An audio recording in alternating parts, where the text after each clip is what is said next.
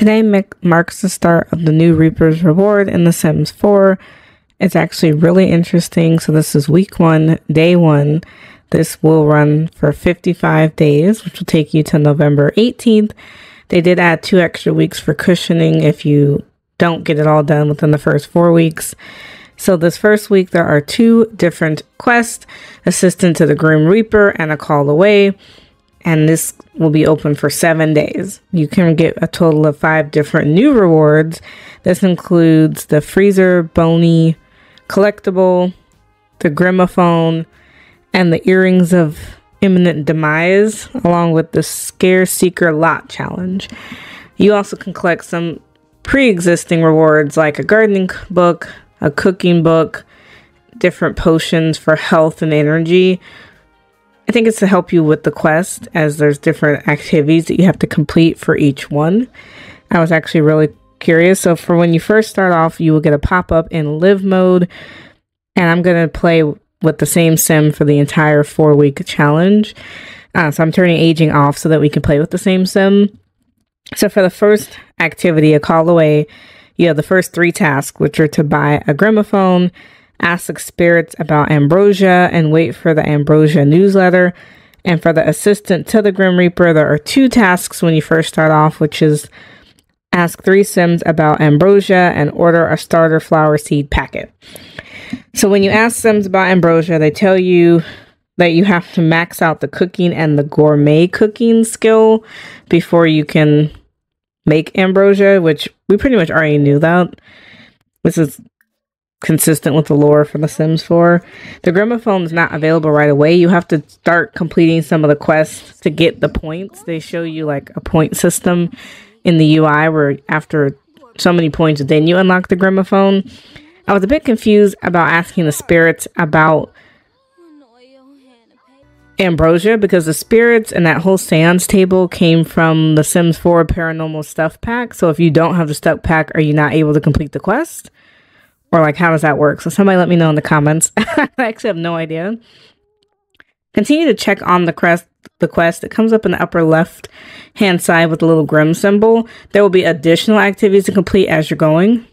Activities may include things like planting certain flowers, like planting the snapdragon. There was a hint that they gave you when you asked the spirits about Ambrosia, where it said that you need to plant a snapdragon, an apple tree, and a cherry tree. I'm going to do a separate video about how to build a greenhouse, because some of these plants won't grow if it's the wrong season. But I think it's setting you up for the next week. So the biggest thing that I understand about Ambrosia just from this quest, because I've actually never made Ambrosia in the game before or revived anyone using the Ambrosia plant, is that you need to max your cooking skill, your gourmet cooking skill, and you need to have the right ingredients and have a good relationship with someone who's about to die. So that's kind of the catch.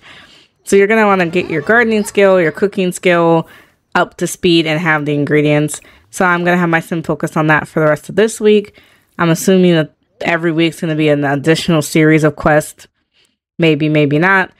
My favorite part was actually getting the Grimophone, which you can unlock pretty early in these quests. I just chose to save it for last.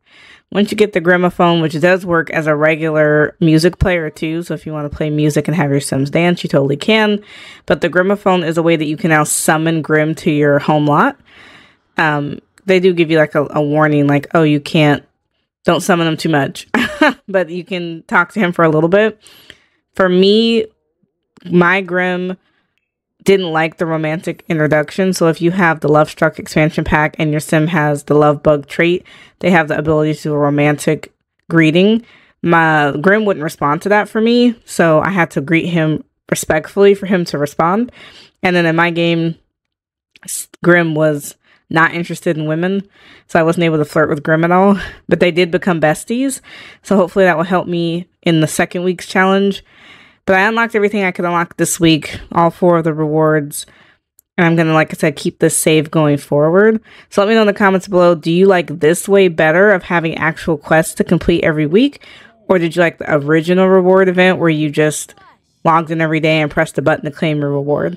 And just FYI, now all the rewards are going to be saved to your EA account. So if you have to, for whatever reason, get a new computer, or if The Sims crashes and you have to uninstall and reinstall, you won't lose your rewards week to week, which I think is a really nice feature, because a lot of people were upset with the first event because it was tied to your settings or some sort of, like, something in the EA folder.